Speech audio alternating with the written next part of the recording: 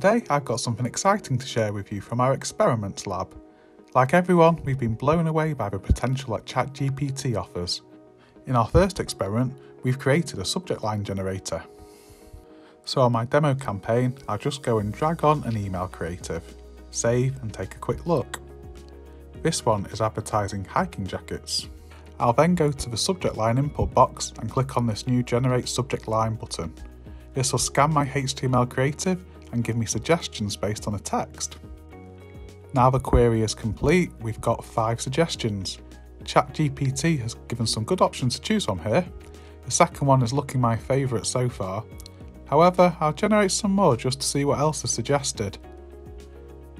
This has now brought back some longer options for me to choose from. All I need to do now is select which one I want to use. I can then edit the subject line to my preference. I think I'll go with my first instinct of the second subject line.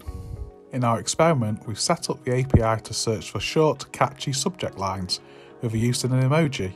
We've also been playing around with options to change the tone of the subject line too. All this and much more from generative AI will be coming to the Red Eye platform soon.